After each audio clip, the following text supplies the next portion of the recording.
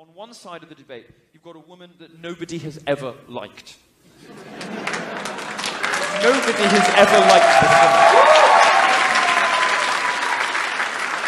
woman. She has been thrust, especially not her husband. I am told the debate rules tonight, by the way, are going to favor Donald Trump. For instance, she has to stand for 90 minutes. No seats. No seats. No seats. No seats. There'll be no phoning a friend. Anyone know the dialing code for hell? Imagine, you imagine the poor liberal feminists looking forward to a Clinton White House. They get there for some interminable rape seminar, something about rape culture on campus. Instead, to be greeted with classes like, is the bitch gonna talk? And how to suppress bimbo eruptions.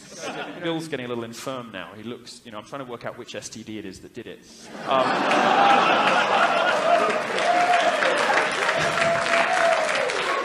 I've seen that sort of pallid exterior, the thin, papery skin and the wiry, vacancy of it in gay clubs before, but I have a feeling it's something else. I don't know what it is. Every past president has been worried about getting assassinated, getting shot. It seems to be the only way that Trump could lose is by getting assassinated. Reagan took a bullet while in office. God bless his memory, Ronald Reagan.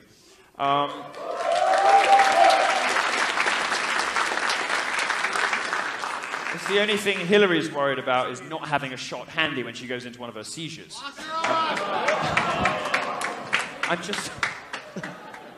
Hillary Clinton's Secret Service code name is Patient Zero. No, I've asked them. And she's set to enact Clinton Care on day one, which isn't an enlargement of Obamacare. It's actually just a vast new body of the federal government dedicated to making sure she's got all of the shots and medications she needs to get up in the morning.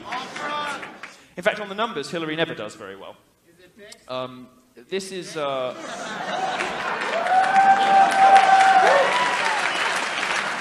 11% of Americans find Hillary honest and trustworthy. 14% of you believe in Bigfoot. What is she wearing?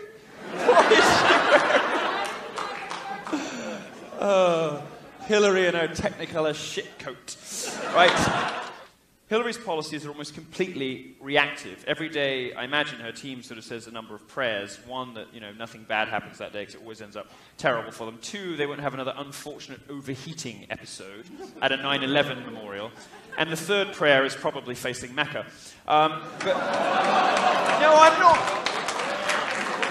I'm not being mean. Think about who she surrounds herself with. Huma Abedin. Now, you know why they get on. It's not just Saga Cruz's Scrabble and scissoring that Hillary and Huma have in common. They both have terrible taste in husbands. Weiner and Bill Clinton, good Lord, no wonder those women have bonded. Even I, some fag from England, was able to command crowds 5 times the size of Hillary's. Now, it's true. She can barely get 200 people to show up when she speaks to young people. I sold out a 1,200-seater at Louisiana State University in 48 hours. Go Milo!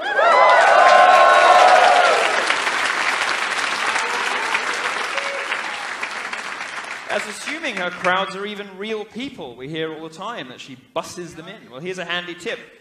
If you want to give speeches to small crowds, hire midgets. And then when we call them...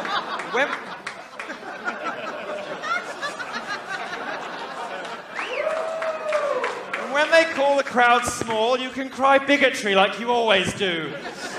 Thank you.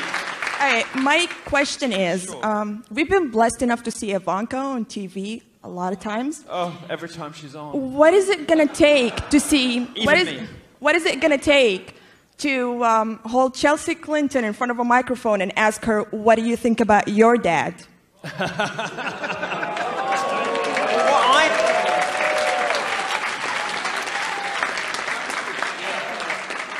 I mean, the first thing to say is nobody knows who her dad is. In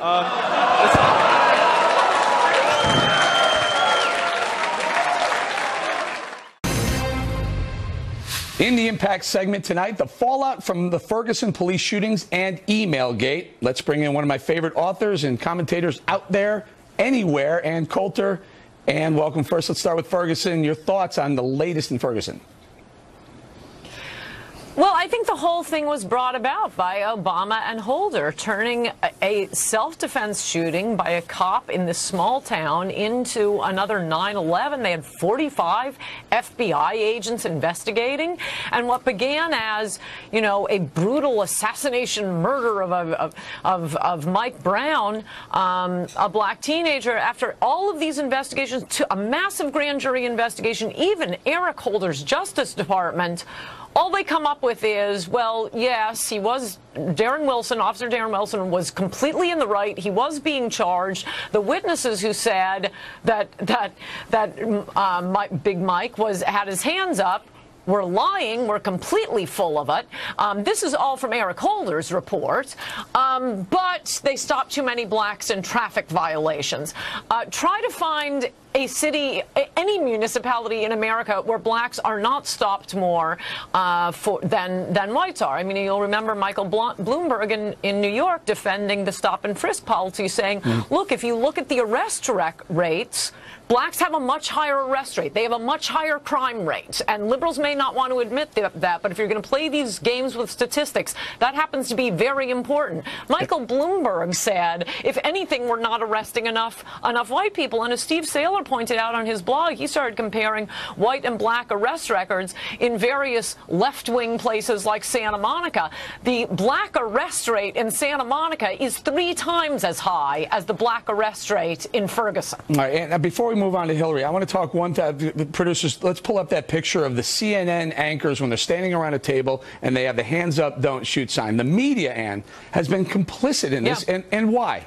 I describe it all in my book, Mugged. The left just loves ginning up racial animosity and hatred, and I think the best race relations ever were in this country was after, as I describe in my book, after the O.J. verdict, when white America finally said, that's it, we've paid at the office, we're done, and suddenly blacks stopped being infantilized, and they were treated like adults, and you had all of this just flowering of intellectual and important blacks, and not just the ones who were coming on TV to harangue us. Well, Obama and the media sucking up to Obama and their general love of racial demagoguery has brought us back to the 70s. All right, and let's move on to Hillary Clinton. The whole Emailgate scandal, I haven't heard where you stand on this, but does she think she's above the law? Does she want to just have a general feeling that the laws don't apply to her the way they apply to us?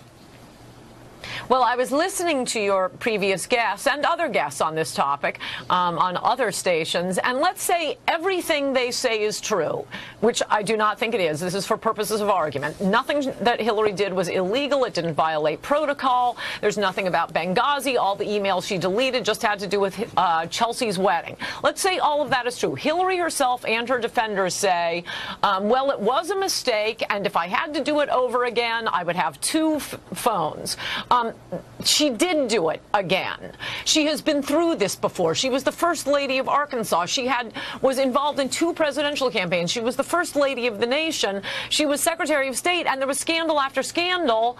She did do this before. Can't she learn? A child learns when you put your hand on the stove. If it burns, don't put your hand on the stove again. This is like an IQ test we've set up for this woman. A rat learns, don't do this. I'll get a shock if I do that. But here's the problem, Why didn't it occur there's to her? no shock. Maybe I shouldn't do it. There's no shock. She keeps having a scandal after scandal, and no one holds her. No one holds her accountable.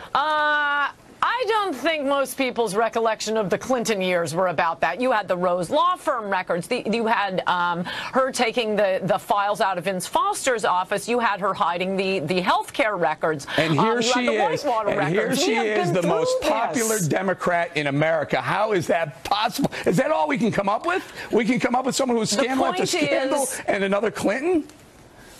This woman has a very low IQ. We now have the test. The evidence is in. All right. How do Democrats want someone else? It feels like that now they've been painted into the corner. They have to back Hillary Clinton. Do they wish they had another choice?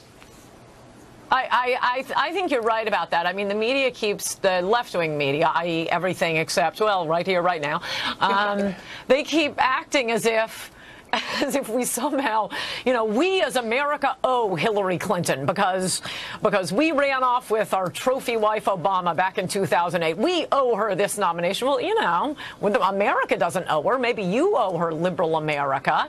But I don't think most Americans feel like she's owed anything. So, yeah, and also I think probably a lot of them are starting to wonder, why would she do something this stupid? Forgetting about the corruption, forgetting about the illegality. So, Ann, the left seems to be enamored with the first African-American president. Now they want the first female president. Is that a mistake? It's kind of sad, the holidays they hold so dear. Whereas I noticed they did not celebrate the first black Secretary of State under President Bush, Colin Powell, or the first black female Secretary of State, Condoleezza Rice. No, those kind of slipped beneath the radar. But these useless women like Madeleine Albright, we have to have a big holiday over that one. I think it's embarrassing and people get sick of this stuff. And the main thing I would say is Republicans, please don't follow in the Democrats' wake. When a Margaret Thatcher comes along, you'll know it. You don't go looking over politics to find, do we have a woman we can run? You know it when she comes along. There you go. We're going to leave it right there. And as always, thank you very much. Up next, President Obama says he's embarrassed for the